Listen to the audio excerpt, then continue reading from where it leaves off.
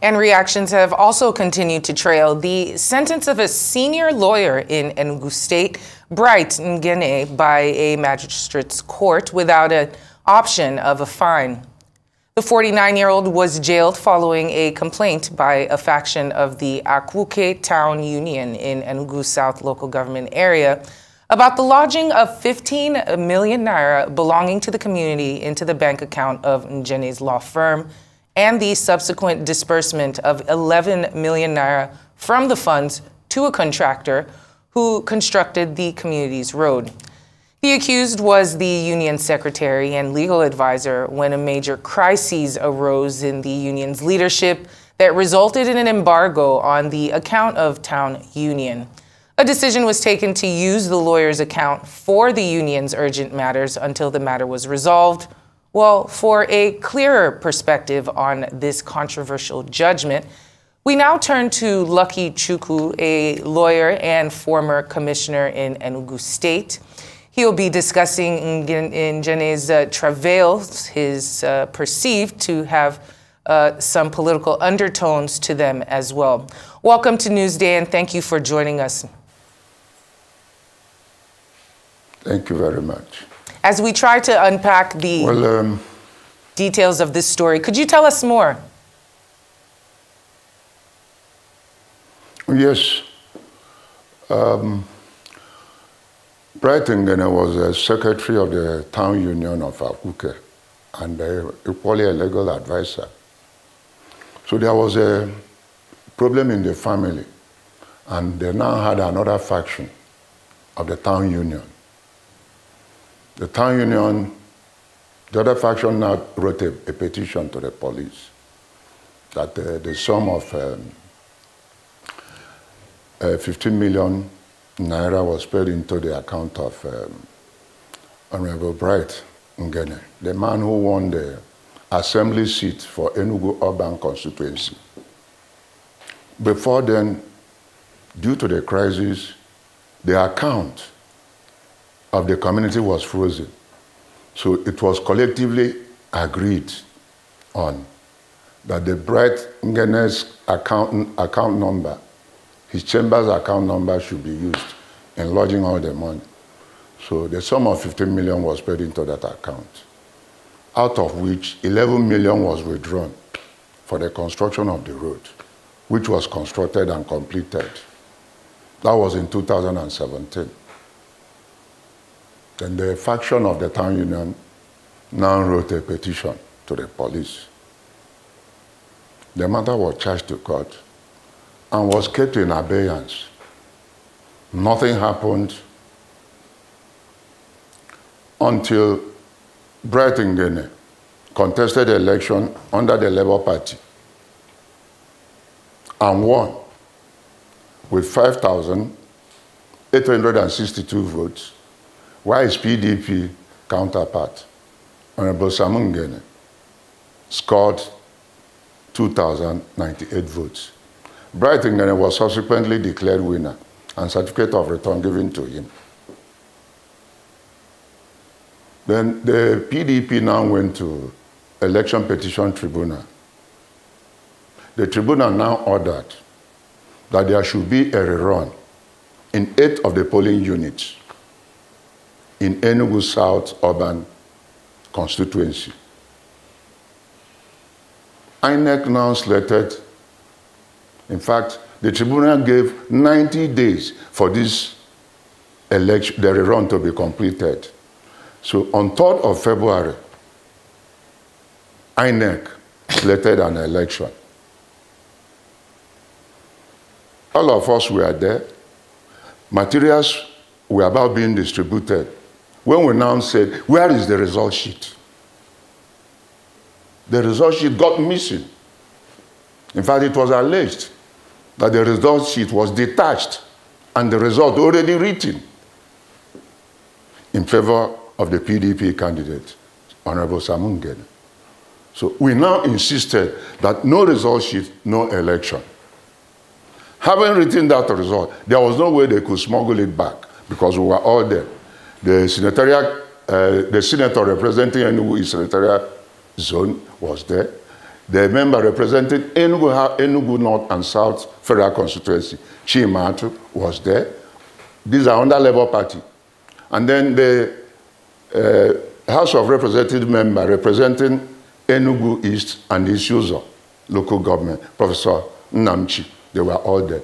So all of us insisted, no result sheet, no election. So they were boxed into a corner. Then at around 2 p.m., the resident electoral commissioner, Mr. Chukwu Joseph Chukwu, now called all the parties and said that the election has been cancelled and postponed. We sought to know the reason why the election was cancelled and postponed. He could not give us any reason. Of course, being law-abiding citizens, we had to go. A petition was now written by Honorable Brightingale to the National, to the chairman of the INEC, Independent Electoral Commission, Professor Yakub Mahmood.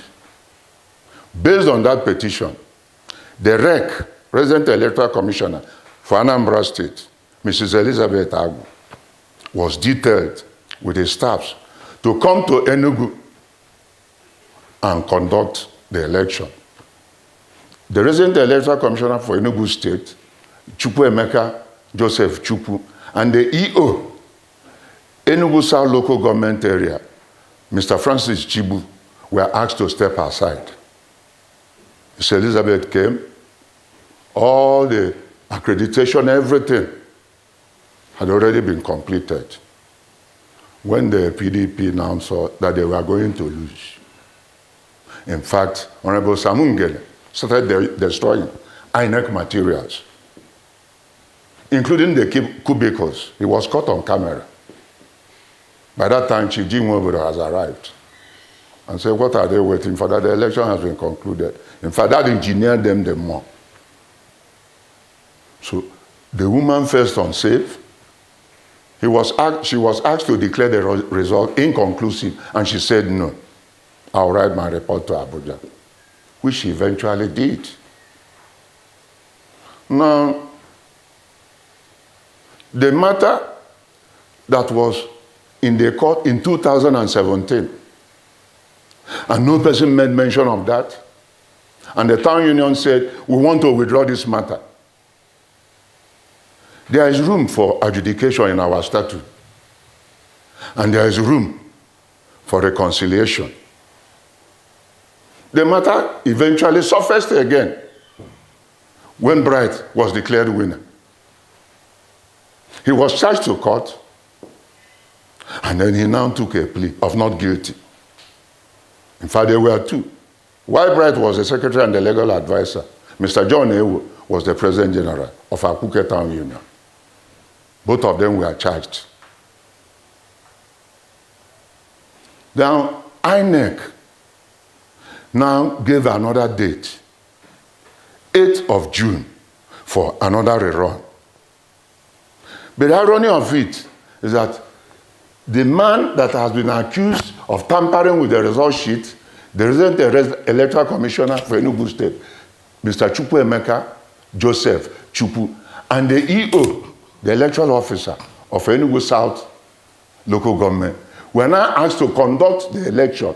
These are people that were asked to step aside for not giving Mr. Chukwu, allow me to interrupt you, for the sake of time. Now, when we started this interview, we were talking about a case, I guess, of alleged corruption, and the person in question, was jailed without an option of fine. Now, you've brought in the issue of election, so I'm guessing what you're trying to say, is that the judgment is politically motivated. But then, we know how the legal system works in Nigeria. It grinds really slowly, and sometimes cases go on for years. So are you saying that because the person in question has now been elected, which is still, under some form of controversy, that the law case should not go on? Can you clarify your stance? Yes. It is because he has won an election, and at any rerun, he was going to win again. Meanwhile, the tribunal ordered that the rerun should take place within 90 days. After the 90 days set by the tribunal, another 125 days has come and gone. So what do you do in the circumstance? You declare the man who has the highest number of votes the winner. But INEC now said there was going to be another rerun in 8 polling units. 8 polling units in one ward. Now, they say the election will be taking place, the rerun, on 8th of June. And suddenly, they cancelled it again. Let me now tell you the nexus, the connection. They wanted Honorable Brighton, who is equally a lawyer, behind bars. Then INEC will now roll out timetable for the conduct of the election of House of Assembly, Enugu Urban South local government. That is why we say it is politically motivated. Again, the magistrate that handled this matter, His Worship, Mr. Emmanuel Dominic Ong, the way he was going about the matter almost on daily basis, 5 motions were given to him. He refused to accept service and ordered the clerk not to accept any, including the petition to NJC Abuja that acknowledged the petition written by Honorable Brighton Gene. He refused to accept service on that. And all other 5 motions. He was accused of bias in open court and in law. When you are accused of open bias, this one manifestly open bias, you wash off your hands from the matter. He did not.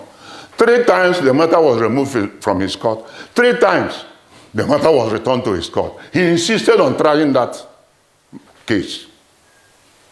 Of course, the ministry of the entire thing, the ministry of the speedy trial of Bright Ngene and Mr. John Ewo, was the unusual presence of many policemen armed to the teeth. They came in 4 Hilux vehicles, van, and then in 4 Sienna van, with an armored personnel carrier.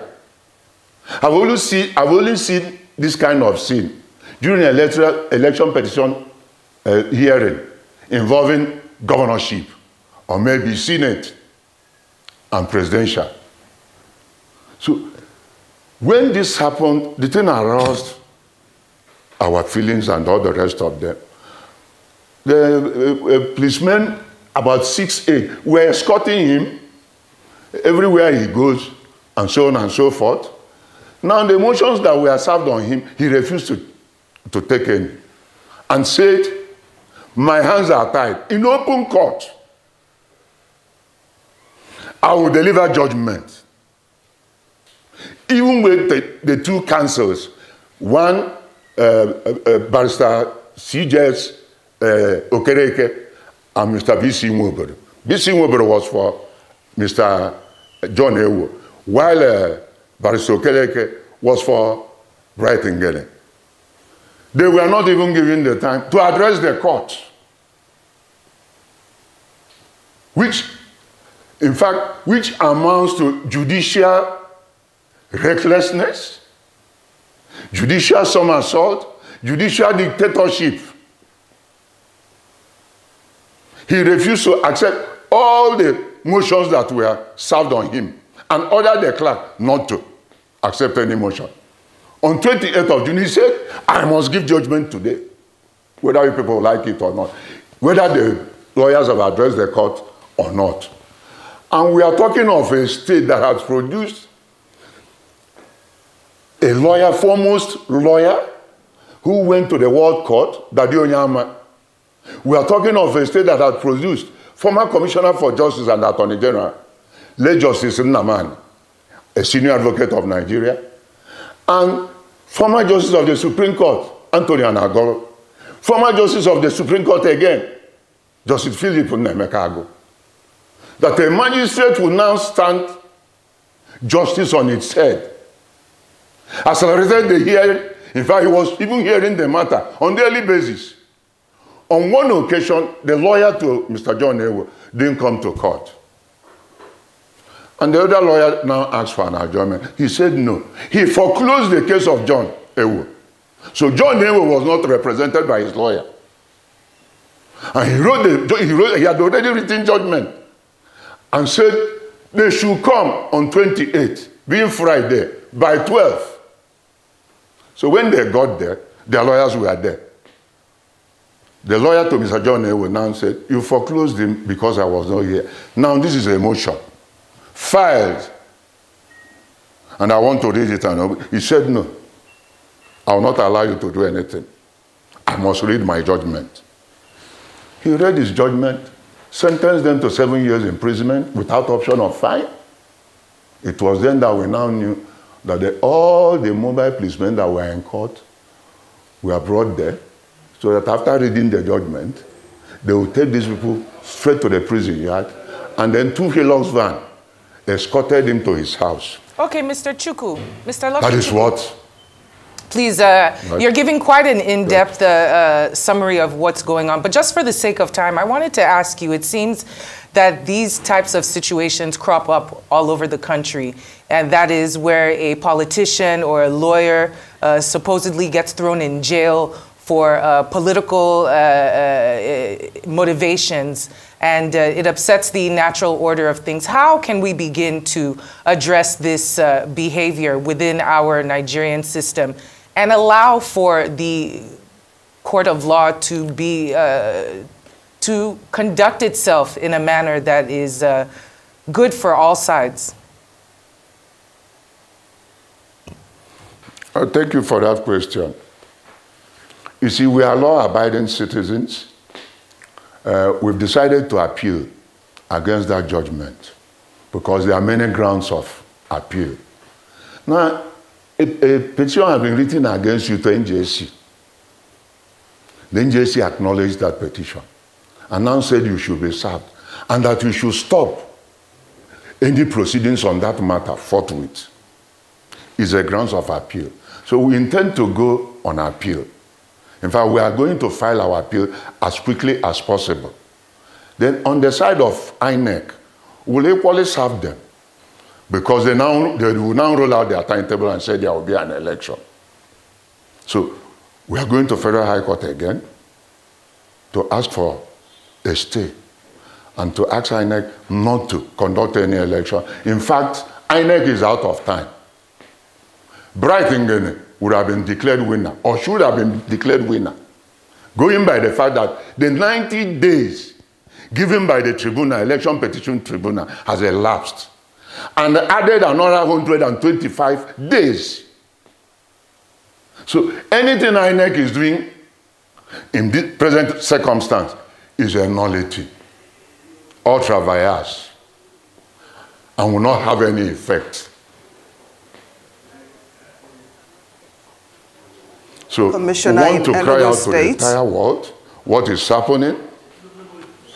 Mr. Lucky Chukwu, lawyer and former commissioner in Enugu State, thank you so much for joining us on Newsday, and we wish you all the best in the appeal.